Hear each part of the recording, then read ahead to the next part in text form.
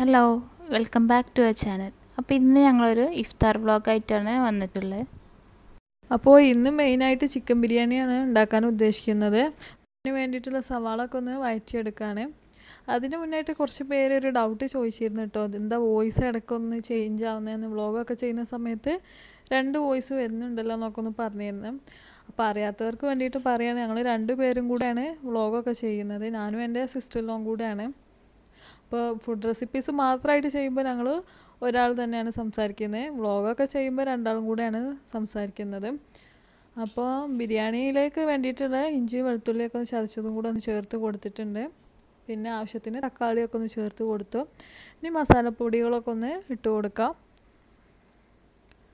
മഞ്ഞൾപ്പൊടിയും മല്ലിപ്പൊടിയൊക്കെ ഒന്ന് ആഡ് ചെയ്ത് കൊടുത്തിട്ടുണ്ട്. കുറച്ച് ആവശ്യത്തിന് വേണ്ടിയിട്ടുള്ള ഉപ്പും ഒക്കെ ഒന്ന് ആഡ് ചെയ്ത് കൊടുത്തിട്ടുണ്ട്. അതിനിടയിൽ അരിയൊക്കെ ഒന്ന് വേവിച്ചെടുക്കുന്നുണ്ട്. ഇതിലേക്ക് വേണ്ടിയിട്ട് കുറച്ച് തൈരും കൂടെ ഒന്ന് ആഡ് ചെയ്ത് കൊടുത്തിട്ടുണ്ട്. എന്നിട്ട് നന്നായിട്ടൊന്ന് മിക്സ് ചെയ്തെടുക്കുക. അപ്പോൾ ഉമ്മ തന്നെയാണ് കേട്ടോ ബിരിയാണിയുടെയൊക്കെ പ്രിപ്പറേഷന്.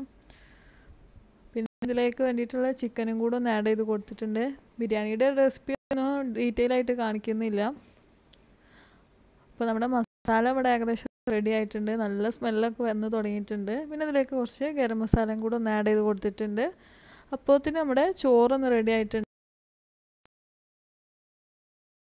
ഇനി നമുക്ക് ചോറൊന്ന് ഊറ്റിയിട്ട് നമ്മുടെ മസാലയുടെ മുകളിലായിട്ടൊന്ന് സ്പ്രെഡ് ചെയ്ത് കൊടുക്കാം. അപ്പോൾ ചോറ് ഡയറക്റ്റ് ഊറ്റിയെടുത്തിട്ട് നമ്മുടെ മസാലയിലോട്ട് തന്നെയാണ് ഇട്ട് കൊടുക്കുന്നത്. ഉമ്മാൻ്റെ ഒരു സ്ഥിരം സ്റ്റൈലാണിത്. അപ്പോൾ ഇതിൽ കുറച്ച് മസാല നേരത്തെ ഒന്ന് മാറ്റി വെച്ചിട്ടുണ്ട്. നമുക്ക് ഒന്ന് ലെയർ ചെയ്തതിന് ശേഷം മസാല കുറച്ച് ചോറിന് മുകളിലായിട്ടൊന്ന് സ്പ്രെഡ് ചെയ്ത് കൊടുക്കാൻ വേണ്ടിയിട്ടാണ്. അപ്പോൾ ഒരു ലെയർ ചോറ് ഇട്ടതിന് ശേഷം നന്നായിട്ടൊന്ന് എല്ലാ ഭാഗത്തേക്കൊന്ന് സ്പ്രെഡ് ചെയ്ത് കൊടുക്കുക. അതിന് ശേഷം നേരത്തെ മാറ്റി വെച്ചിട്ടുള്ള മസാലയിൽ നിന്ന് കുറച്ച് ഭാഗം ഒന്ന് ഇതിൻ്റെ മുകളിലായിട്ടൊന്ന് സ്പ്രെഡ് ചെയ്ത് കൊടുക്കുക.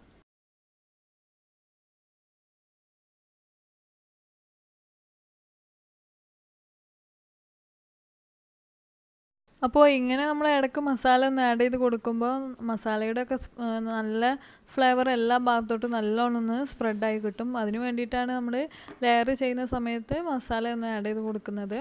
അപ്പോൾ നമുക്ക് ബാക്കി എല്ലാ കംപ്ലീറ്റ് ചോറും നമുക്ക് ഇതിൻ്റെ മുകളിലായിട്ട് ഒന്നിട്ട് കൊടുക്കാം. അപ്പോൾ അതിനുശേഷം ബാക്കിയുള്ള മസാലയും കൂടെ ഒന്നിട്ട് കൊടുത്തിട്ടുണ്ട്. ഇനി ബിരിയാണി ഒന്ന് ദം ചെയ്തെടുക്കുക. അതിനുശേഷം കുറച്ച് ചിക്കൻ ഒന്ന് ഫ്രൈ ചെയ്തെടുക്കാമെന്ന് വിചാരിച്ച്. അപ്പോൾ അതിലേക്ക് വേണ്ടിയിട്ടുള്ള ഇഞ്ചി വെളുത്തുള്ളി പേസ്റ്റൊക്കെ ഒന്ന് ആഡ് ചെയ്ത് കൊടുത്തിട്ടുണ്ട്.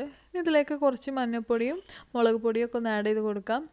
കുറച്ച് കളർ കിട്ടാനായിട്ട് ഞാൻ ലേശം കാശ്മീരി മുളക് പൊടിയും കൂടെ ഒന്ന് ആഡ് ചെയ്ത് കൊടുക്കുന്നുണ്ട്. ചിക്കൻ ഫ്രൈ ഒക്കെ നമ്മൾ സാധാരണ ഫ്രൈ തന്നെയാണ് റെഡിയാക്കി എടുക്കുന്നത്. വലിയ സ്പെഷ്യാലിറ്റി ഒന്നുമില്ല. അപ്പോൾ ആവശ്യത്തിന് ഉപ്പും കൂടെ ഒക്കെ ഒന്ന് ചേർത്ത് കൊടുത്തിട്ടുണ്ട്. പിന്നെ ഇതിലോട്ട് ഒരു കോഴിമുട്ട ഒന്ന് പൊട്ടിച്ച് വെച്ചിട്ടുണ്ട്. എന്നിട്ട് നന്നായിട്ടൊന്ന് മിക്സ് ചെയ്തെടുക്കാം. അപ്പോൾ ഇതിലോട്ട് ഇനി കുറച്ച് അരിപ്പൊടിയും കൂടെ ഒന്ന് ചേർത്ത് കൊടുത്തിട്ടുണ്ട്. എന്നിട്ട് നന്നായിട്ടൊന്ന് യോജിപ്പിച്ചെടുക്കാം. പിന്നെ നമ്മുടെ ചിക്കനും കൂടെ ഒന്ന് ആഡ് ചെയ്ത് കൊടുക്കും. എന്നിട്ട് കൈ വെച്ചിട്ട് തന്നെ നന്നായിട്ടൊന്ന് കുഴച്ചെടുക്കാം. അതിനുശേഷം ഇതൊന്ന് കുറച്ച് നേരം ഒന്ന് മാരിനേറ്റ് ചെയ്തിട്ട് വെക്കാം. പിന്നെ ചിക്കൻ ഫ്രൈ ഒക്കെ ഞങ്ങൾ നോമ്പ് തുറന്നതിന് ശേഷം ചെയ്ത് വിചാരിച്ചു. ഫ്രൂട്ട്സ് ഒന്ന് കുറച്ച് നേരം ഒന്ന് വെള്ളത്തിലിട്ട് വെക്കാം. അതിനുശേഷം ജ്യൂസ് ഒന്ന് റെഡിയാക്കി എടുക്കാൻ വേണ്ടിയിട്ട് മുന്തിരി കുറച്ച് വെള്ളം ഒഴിച്ചിട്ടൊന്ന് കുറച്ച് നേരം ഒന്ന് തിളപ്പിക്കുക. കുറച്ച് നന്നായിട്ടൊന്ന് തിളപ്പിച്ചെടുക്കണം. അപ്പോൾ ഇതൊന്ന് നന്നായി തണുത്തതിന് ശേഷം ഒരു മിക്സീൻ്റെ ജാറിലിട്ടിട്ട് ഒന്ന് അടിച്ചെടുക്കാം. ഇതിൻ്റെ കൂടെ കുറച്ച് ഐസ് ക്യൂബ്സും ആവശ്യത്തിനുള്ള പഞ്ചസാരയും ചേർത്തിട്ട് ഒന്ന് നന്നായിട്ടൊന്ന് അടിച്ചെടുക്കുക.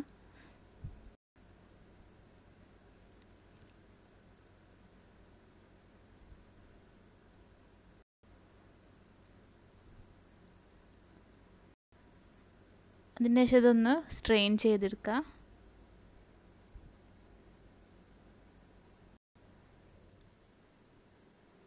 ഇനി ഈ ജ്യൂസ് ഒന്നൊരു പാത്രത്തിലേക്ക് നമുക്ക് മാറ്റാം.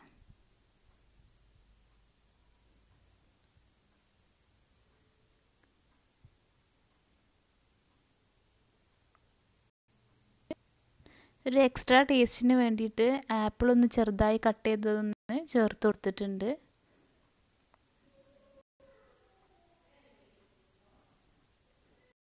അപ്പോൾ ഇനി സ്നാക്കായിട്ട് ഉണ്ടാക്കാൻ ഉദ്ദേശിക്കുന്നത് സ്റ്റഫ്ഡ് മുളക് ബജിയാണ്. അപ്പോൾ അതിന് വേണ്ടിയിട്ടുള്ള ചിക്കൻ ഒന്ന് വേവിച്ചെടുക്കുകയാണ്. കുറച്ച് ഉപ്പും മഞ്ഞൾപ്പൊടിയും ഒന്ന് ഇട്ടിട്ട് വേവിച്ചെടുക്കുകയാണ്. അപ്പോൾ നമ്മുടെ ചിക്കൻ ഇവിടെ നല്ലോണം കുക്കായി കിട്ടിയിട്ടുണ്ട്. ഇനി അതിലേക്ക് വേണ്ടിയിട്ടുള്ള സവാള ഒന്ന് സോട്ട് ചെയ്തെടുക്കുകയാണ്. കുറച്ച് ഇഞ്ചിയൊക്കെ ഒന്ന് നല്ല ഫൈനായിട്ട് ചോപ്പ് ചെയ്തതും കൂടെ ഒന്ന് ആഡ് ചെയ്ത് കൊടുത്തിട്ടുണ്ട്.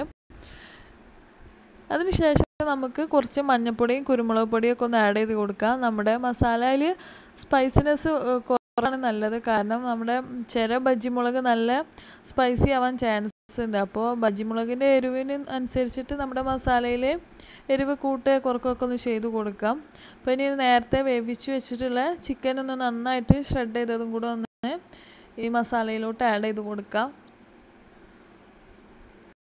അവസാനം കുറച്ച് മല്ലിയില കട്ട് ചെയ്തതും കൂടെ ഒന്ന് ആഡ് ചെയ്ത് കൊടുക്കാം. അപ്പോൾ നമ്മുടെ മസാല ഇവിടെ റെഡി ആയിട്ടുണ്ട്. അപ്പോൾ ഇനി അടുത്തതായിട്ട് നമുക്ക് ബാറ്റർ ഒന്ന് റെഡിയാക്കി എടുക്കാം. അതിന് വേണ്ടിയിട്ട് 2 കപ്പ് കടലമാവ് എടുത്തിട്ടുണ്ട്. അതിലേക്ക് 1/2 കപ്പ് അരിപ്പൊടിയും കൂടെ ഒന്ന് ചേർത്ത് കൊടുത്തിട്ടുണ്ട്. ഇനി ആവശ്യത്തിന് ഉപ്പും കൂടെ ഒന്ന് ചേർത്ത് കൊടുക്കാം. അതിനുശേഷം കുറച്ച് മഞ്ഞൾപ്പൊടിയും പിന്നെ 1/2 ടേബിൾ സ്പൂൺ കാശ്മീരി മുളക് പൊടിയും ഒന്ന് ആഡ് ചെയ്ത് കൊടുക്കാം. ജസ്റ്റ് ഒരു കളറിന് വേണ്ടിയിട്ടാണ് ഈ കാശ്മീരി മുളക് പൊടിയൊക്കെ ഒന്ന് ആഡ് ചെയ്ത് കൊടുക്കുന്നത്. ഇനി ആവശ്യത്തിന് വെള്ളം ഒന്ന് ഒഴിച്ചിട്ട് നന്നാക്കി ഒന്ന് മിക്സ് ചെയ്തെടുക്കാം. ഒരു മീഡിയം കൺസിസ്റ്റൻസി ആവുന്നത് വരെ നമുക്കിതൊന്ന് വെള്ളം ഒഴിച്ചിട്ട് റെഡിയാക്കി എടുക്കാം.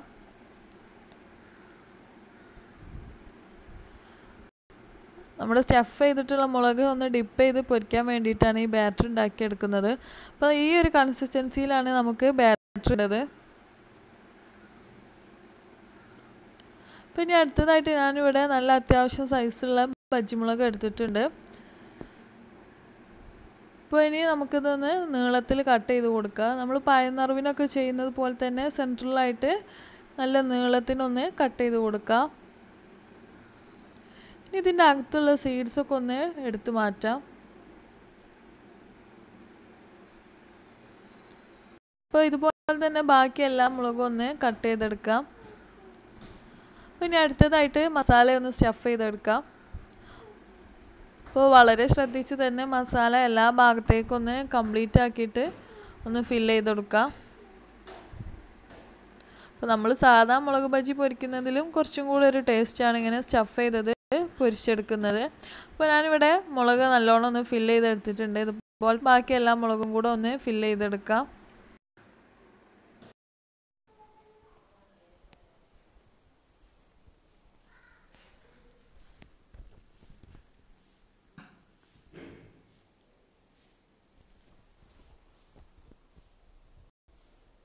അപ്പോൾ ഇവിടെ എല്ലാ മുളകും ഒന്ന് ഫില്ല് ചെയ്തെടുത്തിട്ടുണ്ട്. ഇനി നമുക്ക് ഇത് ഓരോന്നായിട്ട് ബാറ്ററിൽ മുക്കിയിട്ട് ഒന്ന് പൊരിച്ചെടുക്കാം. അപ്പോൾ ബാറ്ററൊക്കെ എല്ലാ ഭാഗത്തേക്കൊന്ന് നന്നായിട്ടൊന്ന് ആക്കി കൊടുക്കുക. പ്രത്യേകിച്ച് നമ്മൾ കട്ട് ചെയ്ത ഭാഗത്തേക്കൊക്കെ ഒന്ന് നല്ലോണം ഒന്ന് ആക്കി കൊടുക്കാം. അപ്പോൾ അതിന് ശേഷം നല്ല ചൂടായ എണ്ണയിലിട്ടിട്ട് നല്ലോണം ഒന്ന് ഫ്രൈ ചെയ്തെടുക്കാം. അപ്പോൾ നമുക്ക് മുളക് ഓരോന്നായിട്ട് ഇങ്ങനെ തന്നെ ഒന്ന് പൊരിച്ചെടുക്കാം.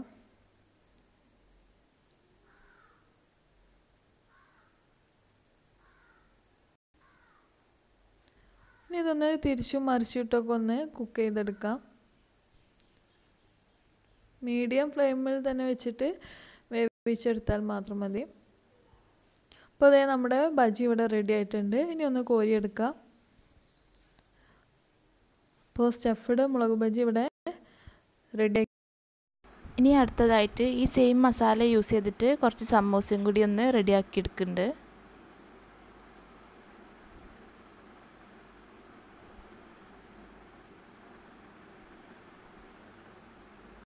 അപ്പോൾ ഇവിടെ എല്ലാ സമൂസയും ഒന്ന് റെഡി ആയിട്ടുണ്ട്. ഇനി ഒന്ന് ഫ്രൈ ചെയ്തെടുക്കാനേ ഉള്ളൂ. അപ്പോൾ ഇതൊന്ന് ഓരോന്നോരോന്നായിട്ടൊന്ന് ഫ്രൈ ചെയ്തെടുക്കാം.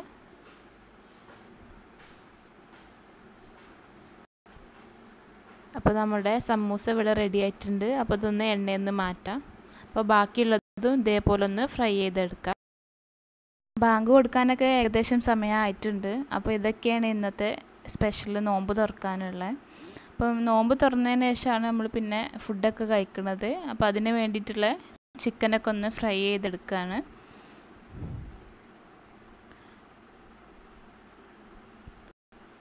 അതുപോലെ തന്നെ ബിരിയാണീൻ്റെ ദമ്മൊക്കെ ഒന്ന് പൊട്ടിച്ചിട്ടുണ്ട്. അപ്പോൾ നമ്മൾ അടിപൊളി ബിരിയാണിയൊക്കെ ഇവിടെ റെഡി ആയിട്ടുണ്ട്. അപ്പോൾ ഇതൊക്കെയാണ് ഇന്നത്തെ വീഡിയോ.